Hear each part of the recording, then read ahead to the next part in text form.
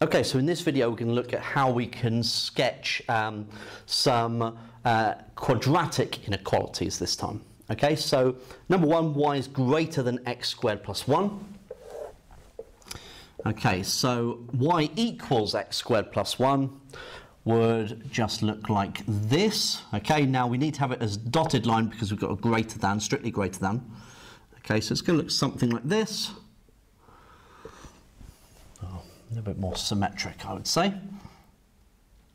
Needs to be. Okay. So then we need to identify which region we want. Okay. So if we substitute in 0, 0, just as we did for the linear inequalities, we've got 0 is greater than 0 squared plus 1. Now, is 0 greater than 1? No, it's not.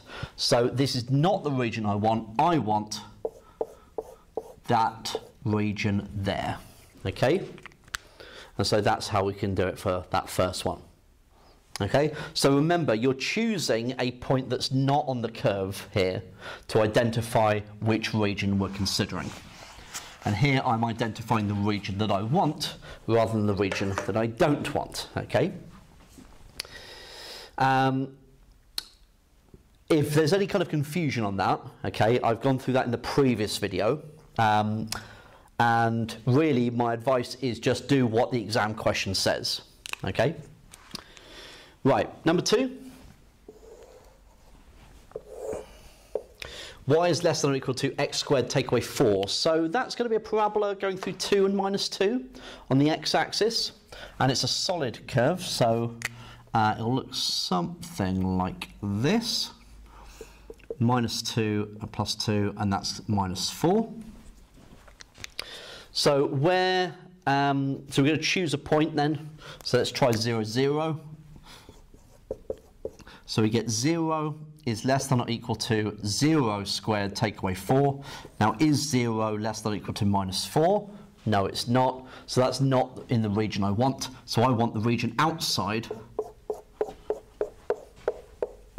which would be that. Okay? So that's number 2.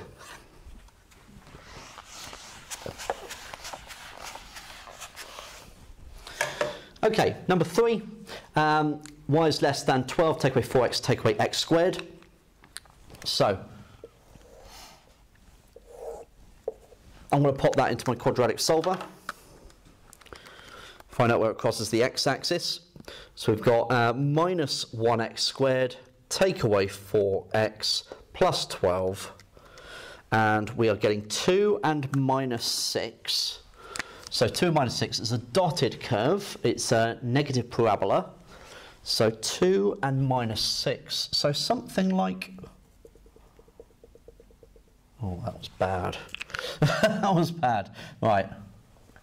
I was thinking about it too much, I think. All right, let's just try that again. Right. Something like that. Okay, so minus 6 and 2. And that's 12. Okay, so let's choose a point that's not on the curve. So let's try 0, 0 as usual. So 0, 0. We get 0 is less than 12, take away 0, take away 0. So is 0 less than 12? Well, yes it is. So that is in the region I want. And so it is this region that I am interested in. Okay, and so that's how we can identify regions with these quadratic inequalities.